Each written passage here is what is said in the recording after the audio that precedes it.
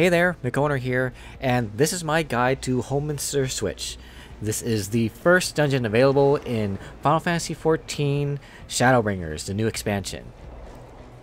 In this guide, I'm going to be using the trust system, which means running the dungeon with NPCs, and I'm also going to be running as my main warrior, so we're going to be seeing all this from a tanking perspective.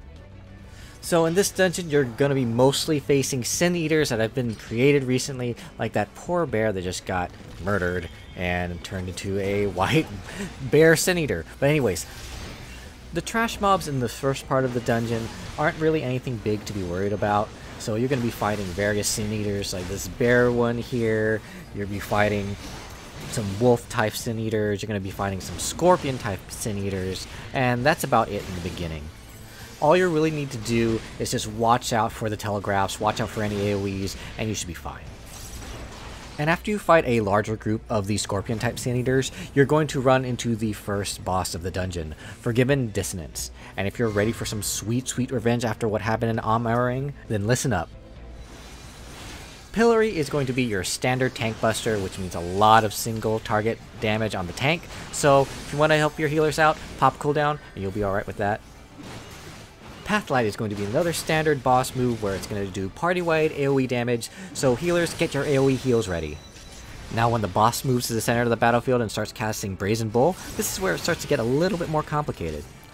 When the boss casts Brazen Bull, it's going to summon 4 silver orbs, and they are going to shoot out AoEs in 4 different directions, and then immediately after shoot in another direction, depending on where they're positioned on the battlefield. During this sequence, the boss may also cast Thumbscrew or Wooden Horse, which are both AoE effects, but you should be able to have enough time to either get out of those after the orbs have gone off, or find a safe space. After that, the mechanics repeat themselves, so just hang in there until the boss is down. In the next trash mob area, you're going to be fighting more Sin Eaters, but there's nothing that's too dangerous here, except you're also going to be fighting these Switch Gremlins, which will periodically cast Slow on you, so as it's a bit annoying, it's nothing too dangerous. And once you finish with that area, you'll face the dungeon's next boss, Tesleen the Forgiven. And as heartbreaking as this reunion may be, here's how to take her down. The Tickler, unlike its name may suggest, isn't very pleasant, as it's the boss's tank buster, so you're going to want to pop cooldown to save your healer some stress. Scold's Bridle is the boss's party-wide AoE attack, so healers, be ready. When the boss casts Fevered Flagellation, it's going to mark the party with a number of spears above their head, going from 1 to 4. This indicates the order at which the boss is going to dash at that player, starting from 1 and going to 4. So you want to position yourselves so that the boss does not dash through more than one person at a time to help reduce damage.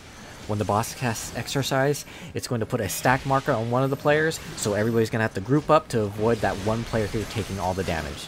However, as soon as that goes off, the boss is going to leave a puddle that gives the players who stand to it a bleeding debuff, so quickly get out of the stupid. After this, the mechanics will repeat, so just keep going until you can put Tesleen to rest. Once you make your way to the next area, you're going to find a Sin Eater chasing a group of people and then changing them into Sin Eaters. And make sure your group is ready before you start this fight, because once you activate this, it's going to start a mini gauntlet where there's going to be waves of enemies. After you defeat the last Sin Eater in your group, it's going to immediately spawn the next one. And counting the initial group, there's going to be 4 waves. Once you're done there, you can immediately head up and fight the final boss of the dungeon, Philia, the first light warrior you're going to face in this expansion. Time to take your new mantle of Warrior of Darkness seriously.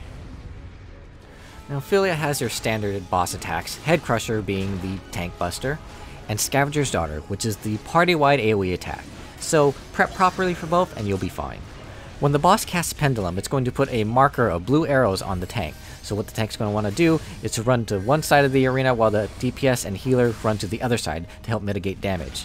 Because in each jump, it's going to do damage based on how close you are to each impact. When the boss begins to cast Chain Down, it's going to place a red reticle over one of the players. Once the boss finishes casting the spell, it's going to imprison the player in Iron Chain. So everyone else is going to have to run over and destroy the chain to free the player before they get hit by Aether's Up. When the boss casts left or right and out, it's going to raise its arm and then do AoE damage on that side of the battlefield. then it's going to immediately cast Knout for the other side. You're going to want to run immediately to the opposite side of the raised hand, because if you're in the telegraph once you see it, you're probably going to get hit by it, which will do damage, knock you up, and then stun you for a little bit. Taphophobia is going to place AoE markers on each player, so spread out so you don't stack damage. In contrast, Into the Light is going to place a stacking marker on one player, so everybody group up to share the damage. The last ability you're going to want to worry about is Fierce Beating, which is indicated by spinning arrows around the boss. What you're going to need to do is stay on the side of the boss, because as the boss spins around, it's going to do AoEs from its tail, and it's also going to be punching and stomping the ground in front of him, so the safe spot is on his side. As long as you keep moving with him, you'll be fine. After that, the mechanics go on repeat, so just keep up with that until the boss is down. And congratulations, you beat your first Light Warden. And that's all for this dungeon guide. I'm McOwner, and I hope that this has helped you in your journey to be the Warrior of Darkness. And thanks for watching. If you enjoyed the video, please like, comment, subscribe. It really helps me out. Until next time, take care, guys.